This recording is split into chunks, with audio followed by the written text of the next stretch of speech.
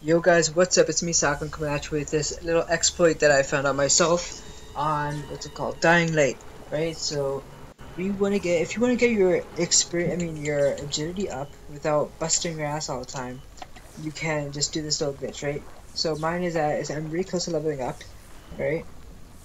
You're gonna come here on the map, right? Where is it? You're gonna come here. I'm right underneath the bridge, like pretty much right underneath the Balter feeding grounds, and you'll be right on the rocks. No zombies come here, so you're perfectly safe. And you can just keep on jumping over your friend's head, just like this. And I leveled up from level 22 to 23, and I think it was like 3 nights, 2 to 3 nights. Um, you see right here, this is where I leveled up. And I actually have two, so spin on that and that. And there you go.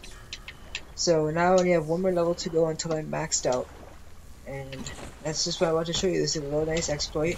Take advantage of it while you can. I'm not too sure what they can do to patch it.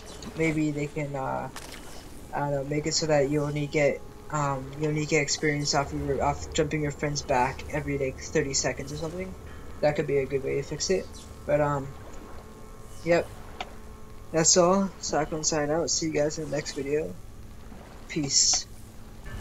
Oh yeah, like, comment, and subscribe for more.